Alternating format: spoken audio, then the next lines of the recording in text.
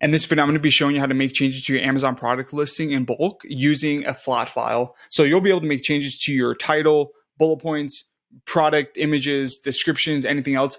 And flat files look intimidating, but it's honestly a lot easier than trying to make changes on your inventory tab in Amazon Seller Central and getting a bunch of error codes. And so in this tutorial, I'll show you how to download the correct flat file, make all the changes necessary, and of course, upload it safely onto Amazon. And this is a new channel of mine. And so if you could help me out, hit the like button. And if just one person subscribes to my channel from this video, I'll continue to post Amazon FBA content every week. So please hit the like button, comment down below if you want to see any other videos, and of course, subscribe. Let's dive in. Okay, so step one is going to be download the correct product template, because depending on what category your product is in, the information will be different on each product flat file. So you need to download the correct one. To do that, you're going to click this top left button, catalog, add products via upload, and then click the box where it says update product details, get product template, and then click product template. Okay, I got it. Now you need to search for your product. You could search by keywords. So this one, my example product will be my carrot butterfly knife product toy. And this is where Amazon is guessing what category it's in. It's actually not in either of these. And this is a really, really important part. So I always like to just browse via product category. It's a lot easier to do this way, and I highly recommend doing it like this. But you need to start by looking and figuring out, okay, what category it's in, and then going from subcategory down there. I've done this so many times so that I know where it's at, but just to kind of show you how to do this or what this actually looks like, this product category, or my product, is actually in the gag toys and practical jokes subcategory, which is in novelty and gag toys, which is in toys and games. A couple ways that you can actually do, you can start by searching for your product on Amazon. And when you scroll down under the product details, it should show you what subcategory it's in. I don't know why, but for some reason on my browser, it doesn't show it. But if I open up an incognito window, then it'll look something like this right here, this box. And it'll say gags and practical joke toys subcategory. I don't know why this is, but this is what it looks like. And if you click that link, it'll show it to you like this. Anyways, if I go and search for toys and games, I'm going to go to novelty and gag toys, and then gag toys and practical jokes. This is the correct category nod. Super, super important. Next, I'm going to scroll down and then click generate template. Now it's downloaded. If you have Excel, you can use Excel, but if you don't, then you can use Google Spreadsheets. It's a lot easier, but there will be a couple things different that you should pay attention to. So first, I'm going to go into my Google Drive, click new, and then open up a new spreadsheet. Go ahead and click file on the top left, and do not click import. If you do this, it will not upload correctly. So what you're going to want to click is open, so that it'll open the same way on Google Spreadsheets as it would Excel. Click upload, browse, my downloads, and then it's right here. Now, let me review each tab with you.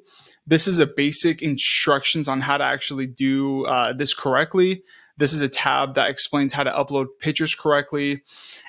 This template tab that I'm going to jump to, this is where you fill out each piece of information correctly. So if I open up my product listing on Amazon Seller Central and I click edit, it should look something like this. And notice here's my title, my item name, my brand name, my external ID. If I go back to my spreadsheet, each of these columns is each of those pieces of information. So here's my item name or my title, my brand name.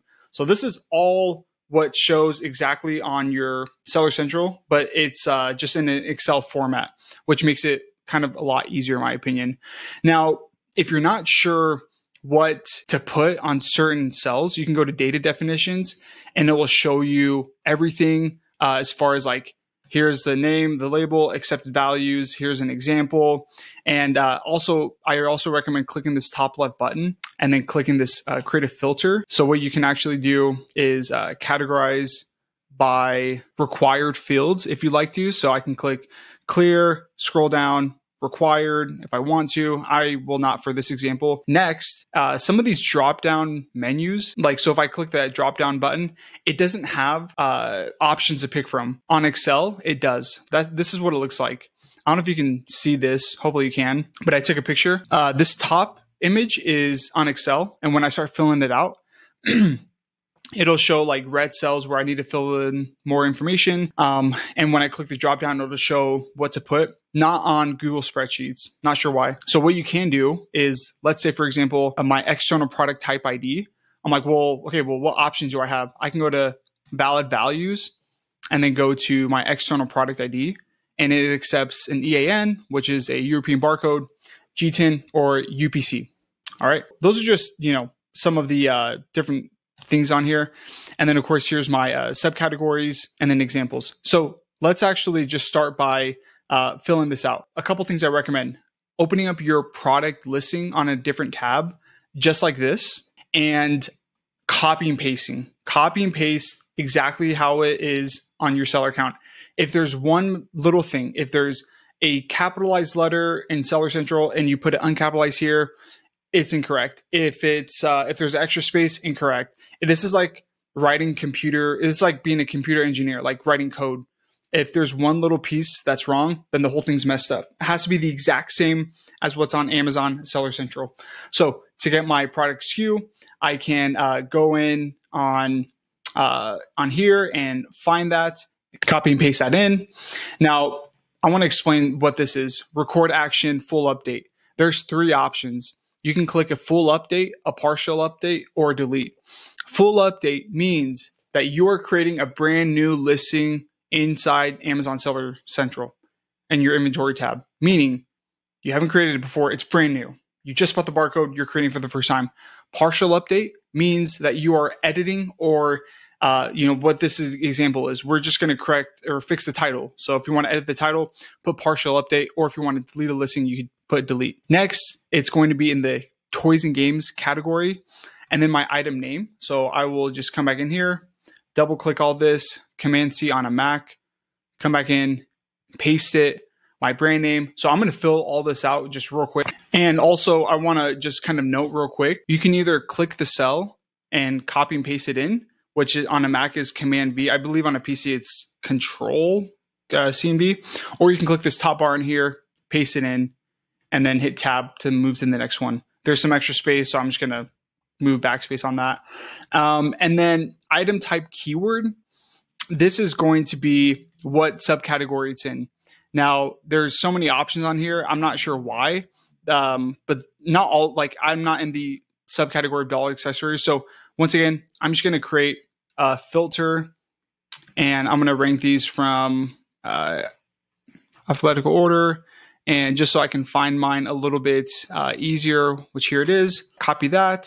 And let's go back to the spreadsheet, paste it in.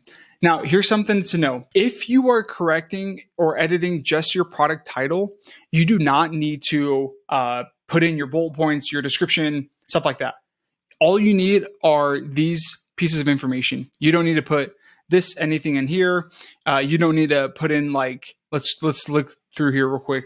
You don't need to put in your manufacturer name, your model number. You don't need to put in your price point, anything like that. I feel like it's important to know that you just need this basic information. Now, if you wanted to update your bullet points or your age description, that's going to be right here.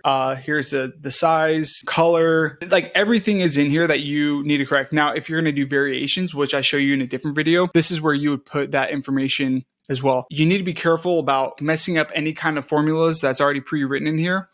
If you make any mistake, just click this back arrow and undo it. Don't backspace, because you don't want to mess any of the formulas that are already pre-written out inside of here. So once you've made all the changes that you want to make, what you're going to do is click File, Download, and then you want to download as a TSV file. So I'm going to hit that, and then let's go back into our seller account. X out of there, and let's upload this spreadsheet.